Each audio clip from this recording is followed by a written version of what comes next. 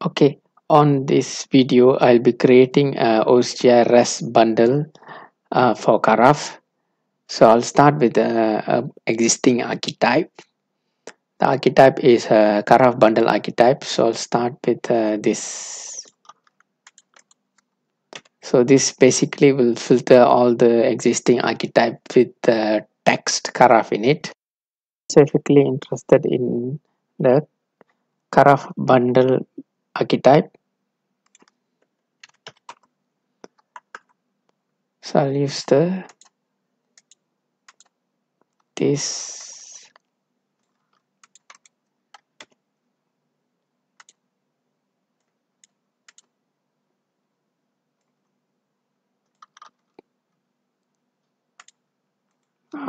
artifact ID. Version is default, package is default. Okay, the project has been created. Now I'll build this project and then open it inside IntelliJ.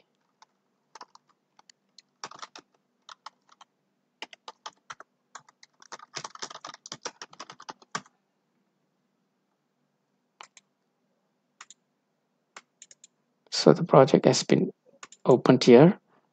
So there's only 3 changes to be made. First is on the pom.xml, adding a new dependency.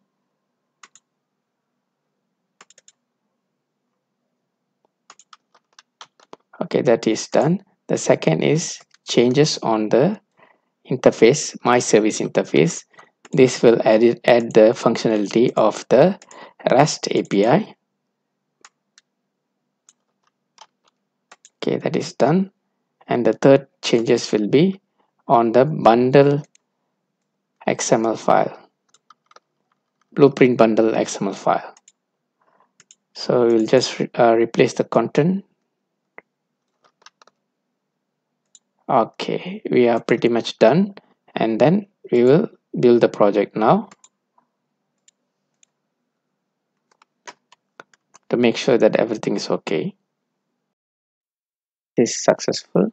So basically, how did I create the project is I created the project based on existing examples in the karaf installer itself. There is no installer, so the distribution comes in a zip file. So I unzipped it, and there are some examples inside there.